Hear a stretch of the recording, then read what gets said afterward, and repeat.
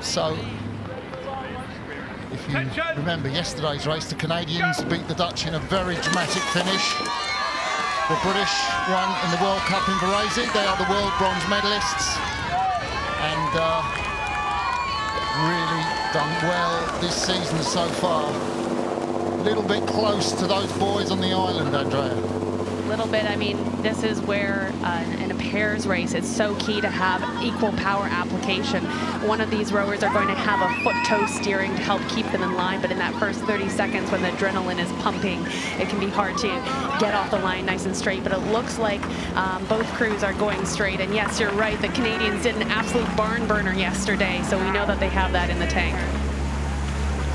Canada on the top of your picture, two young men, Walkey and Cullen, and I did talk to Jack Walkey's mum, Colleen Miller, who's here. Jack, her dad, Colleen was a world champion in the lightweight women's double sculls, and Jack rode in the Canadian 8 in the 90s.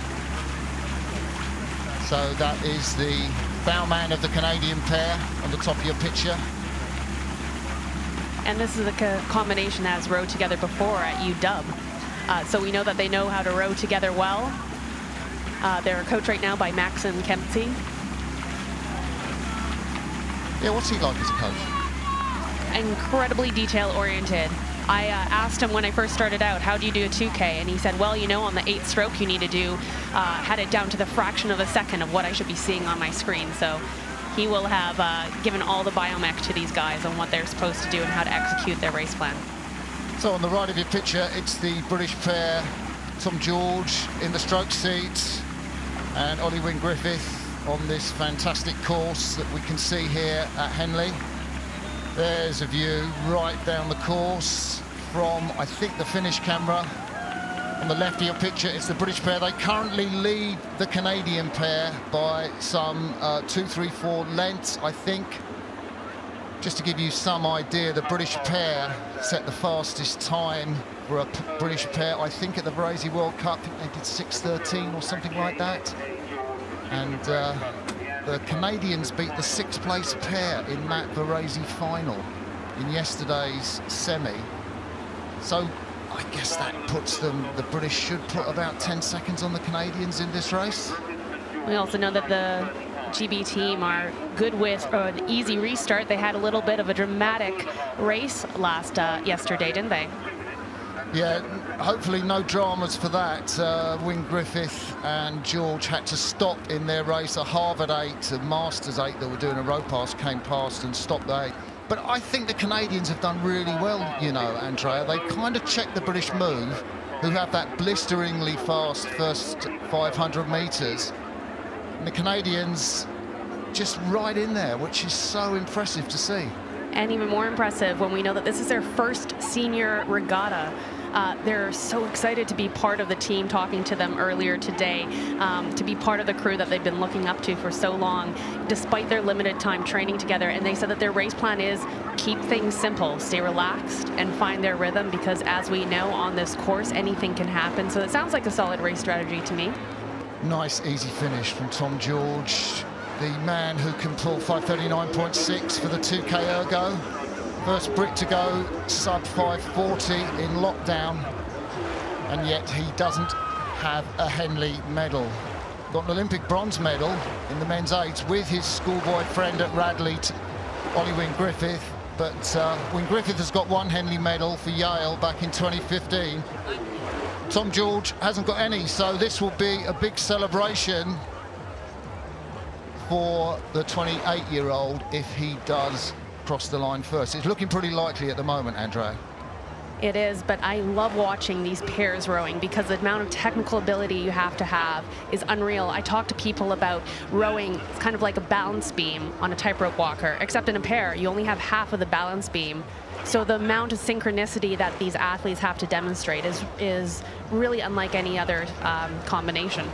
Well, these two Brits rowed the pair last year. They had a fantastic result at Lucerne. They beat the New Zealanders, who conquered them here by a narrow margin in the final of the Goblets. Didn't have quite the World Championships they wanted. They were battling for bronze, which in the end they won. There's the two Canadians, Andrea. The two Canadians, yes. Oh, Canada, and a huge support on the banks as well, with lots of supporters coming over. So I saw a Canadian flag in the background of the crowd earlier. I wonder if that's factored in. And here we come in towards the wall of noise of the stewards enclosure, and that gives, as an athlete, such a big bump to your confidence to hear people cheering Canada from the sidelines. Yeah.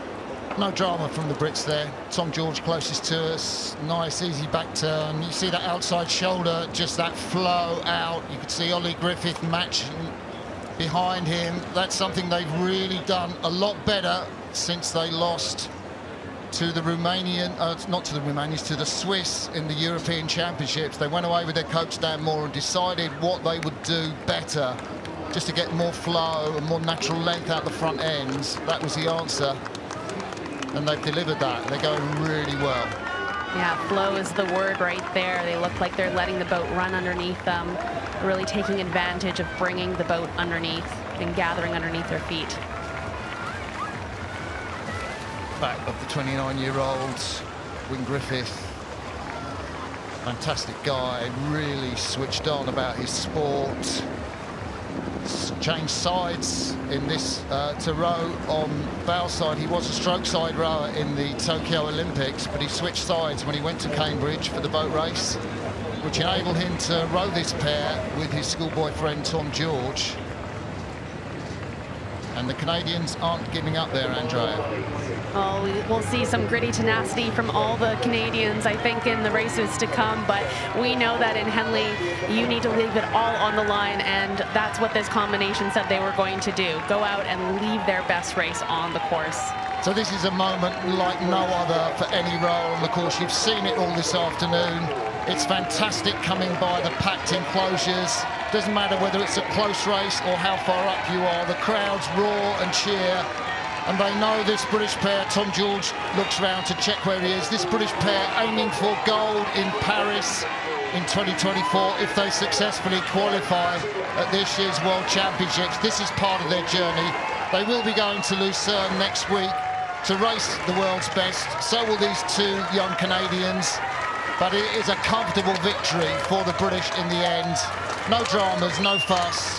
George and Wynne-Griffith win the silver goblets and Nickalls, and they celebrate. Canada crossed the line. Yeah, Tom, that's your first Henley medal. The red box is yours finally. Wynne-Griffith and George beat Walkey and Cullen.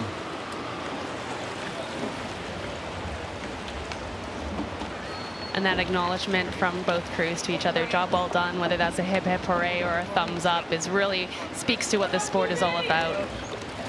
Yeah, it does. I love that gesture of Ollie Wynne-Griffith. He's so pleased. I think because they've done it together, you know, they're school friends. They rowed together in the Cambridge boat race, they rowed together at Radley, they rowed together in the Olympic 8. They're in this pair now. Look at the look on Tom George's face.